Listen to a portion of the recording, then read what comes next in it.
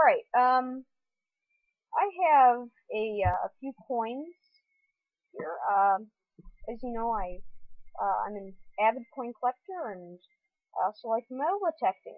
So, metal detect for coins. And so this is what I've found this year so far. I've been metal detecting for 2 years, found quite a few weird things, but I think this may be the most bent up penny I've ever found in my life. that'd be great. 1982 Zinky and zinc, copper zinc coin, and it is really badly bent. I don't know if you can see how bent that is, but I mean that's not good. um, I found a ton of clad. There's another zinc memorial reverse, 90s I think. Just found that today actually. 98. But here's the good stuff.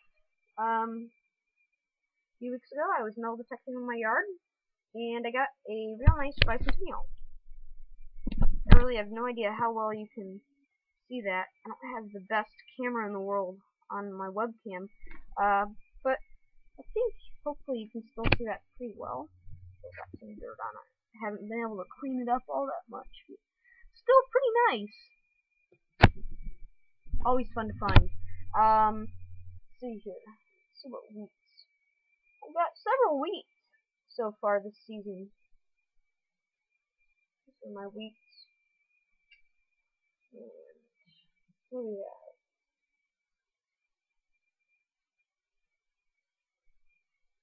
$60.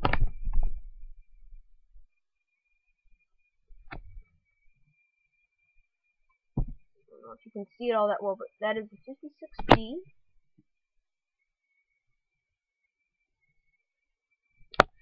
And then I have 1950 Denver.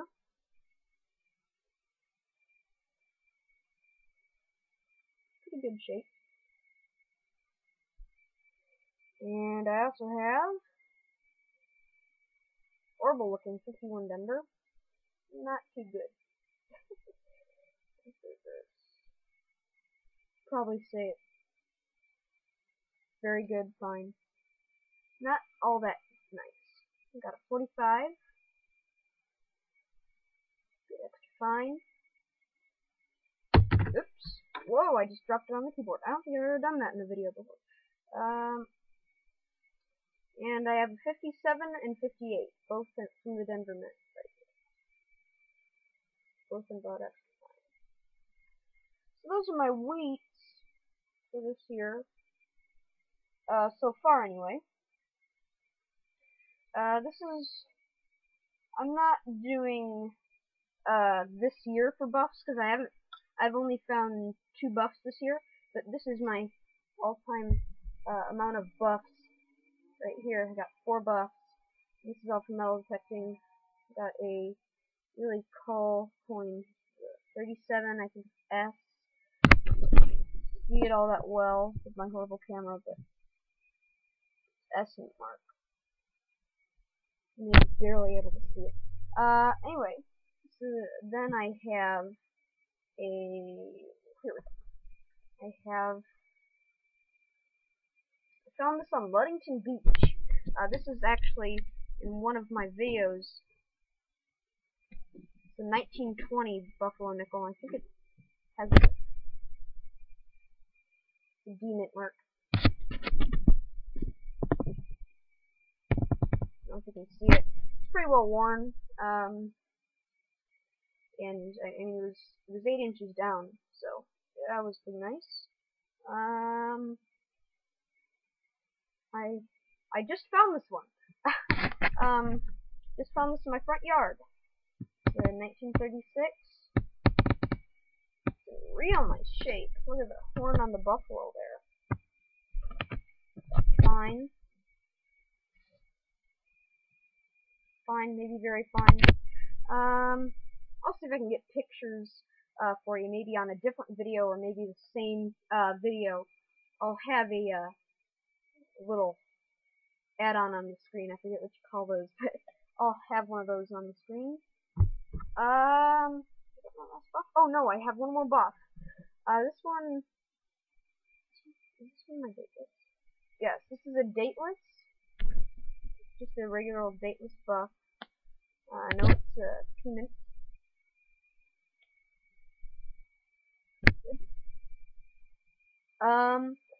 Okay, now for the good stuff. The silver and something even cooler. I have 2 silvers, for the season. Oh, strike that. 3. Hold on just a sec.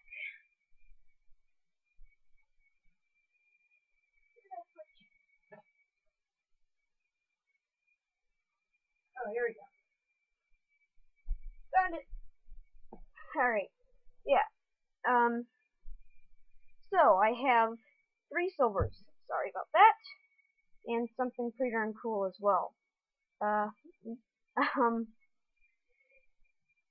have 2 mercs. I have a damaged 42S.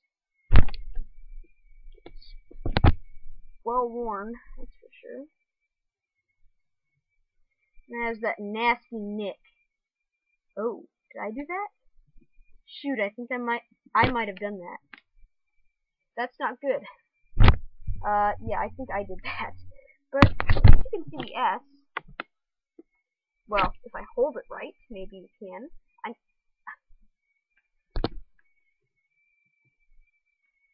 Good. Yeah, you can see the S mark there. And I got, as well, a nice, just a 42p. Just reverse. See most of the facets. Pretty blurry, but you can see most of the facets on there, which is nice.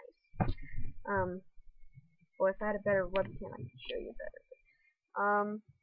And this is my most recent silver. I found this at my grandparents' estate, or house, whatever you want to call it. And this is war nickel. It's a 43 Philadelphia.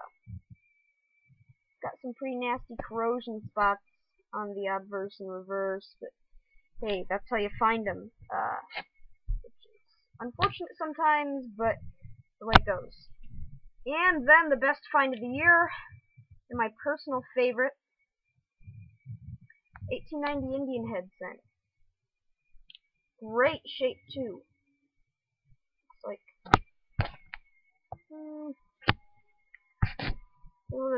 take a look at that. All the letters in the headband are real clear.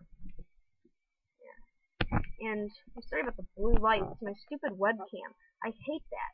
Tiny bit of reverse corrosion, but other than that, it's a pretty nice coin. So that is my inventory of metal detecting finds so far. And just to let you know, I'm using a really cheap metal detector.